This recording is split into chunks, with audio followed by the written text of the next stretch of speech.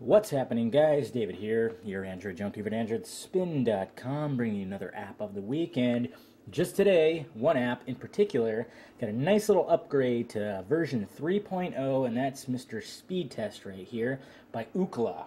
Is that how you say it right? I don't know. That's what it looks like to me. But yes, it even has a new icon. I know I have that themed icon, but as you can see, it's a little bit different. Anyways, it's got a fresh, sexy new UI, most definitely. Look at that already. Oh, it's good. You got this little these little lighting effect going around the button there. It's pretty cool. I really like that. Really dig it. It looks very, I don't know, very futuristic, kind of Tron-like. And of course, you run your test, and that also looks sexy too. And then it just appears. So yeah. It's looking pretty damn good. I know this isn't like a huge app for App of the Week, but a lot of people were looking forward to this because we heard that there was going to be a whole UI change. They were gonna totally change it up, and they definitely did. That's for sure. And I'm really digging it. I am really digging it a lot because that old theme, that theme's been around forever. And as you can see, my Wi-Fi is decent. Time Warner cable.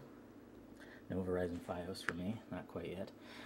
And we got results, which brings up everything right there. And we got time, type, and download, upload, ping, all that fun stuff. We got settings, if you want to mess with it, if you want to do it in kilobits, you can do it in there. And then of course about, and just kind of gives you a little information on the company, and you can provide some feedback if you want. But yes, if you have not updated your Speedtest app, I suggest you do so because this is pretty cool. It also gives you a remove ads button right here, but of course, that just gives you a link saying, hey, well, download the paid version then, you cheapskate. Pretty much that's what it is. And of course, you could share your awesome signal, like if I put it on LTE. T-Mobile LTE is pretty nice out here, I'm not going to lie. As a matter of fact, let's see, I'll actually show you. I'll actually show you what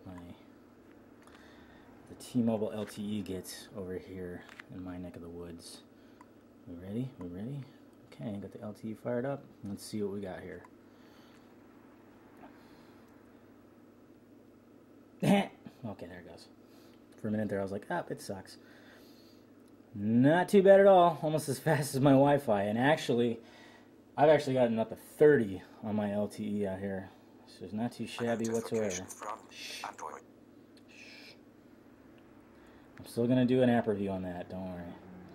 My upload is faster than my Wi-Fi's upload. It's pretty funny. But yeah.